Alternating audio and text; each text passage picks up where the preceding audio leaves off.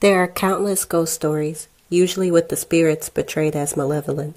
But what if I told you there is a story in which a spirit was not only the good guy, but a warrior? That spirit describes Shoki the demon queller, depicted here by Utagawa Kunisada. This artwork is a 14 feet by 9.5 feet wood block print.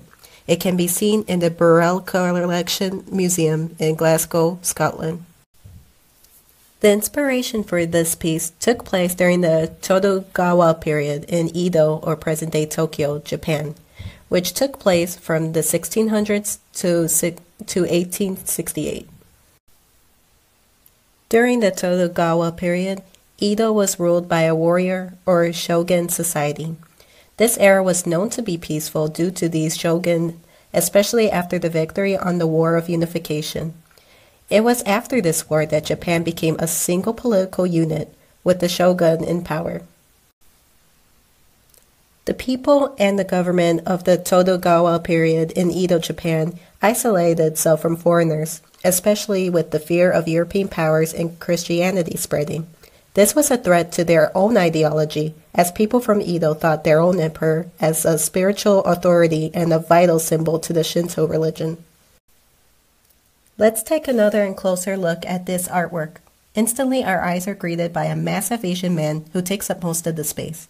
This man, or deity, is clearly the focal point of the artwork.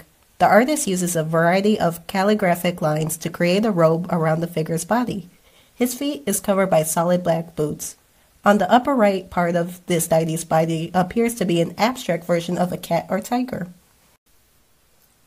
Moving down to the bottom right, we see a small example of rhythm with the Japanese characters that has been written. The artwork contains contrast with the color scheme, as the background is pale and light toned and the outlines of the shoki have many bold and black lines. Shoki is holding what seems to be a detailed blue line that goes across his body, which is most likely a sword.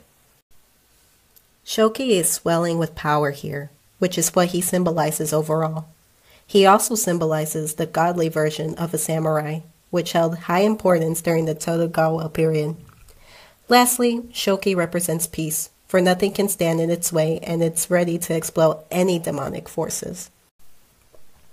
As mentioned, samurais were greatly important during the Tokugawa period. They held the peace and protected the emperor. However, there was more to the samurai than just battle.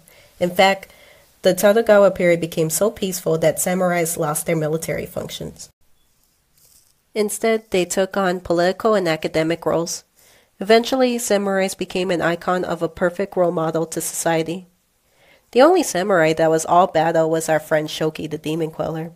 His job was solely to protect the empire and expel any demons. Although the time of the Tokugawa era and samurais has long ended, we still see influences of it in today's entertainment, especially in anime or Japanese cartoon. Samurai Champloo is a great example of this, as the setting takes place during the Tokugawa era and features a swordman named Mugen. Mugen saves a young woman named Fu from a band of bad samurais.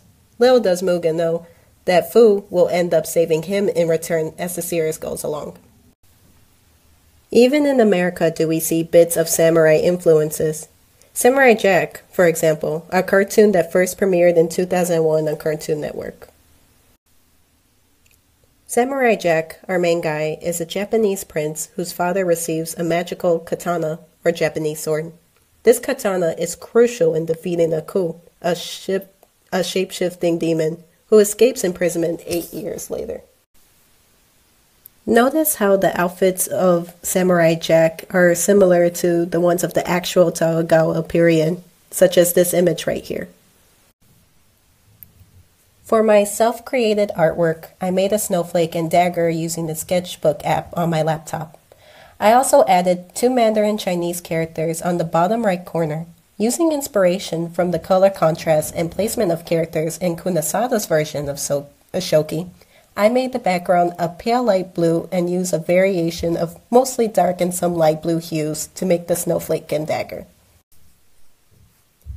The meaning behind this is a visual representation of my Chinese name, which is Shui Li. These are the characters written on the side. The English translation is literally snow dagger. This name was given to me by my Chinese teacher at random to match my English name. However, these two objects happen to be a great personal symbol for myself, for I am always cold, always pale, and have a tongue and wit as sharp as a dagger. Challenge question. How is Shoki and samurai still relevant centuries later after the Tokugawa period? Can you think of other historical times or pieces that make their mark in our society or media today?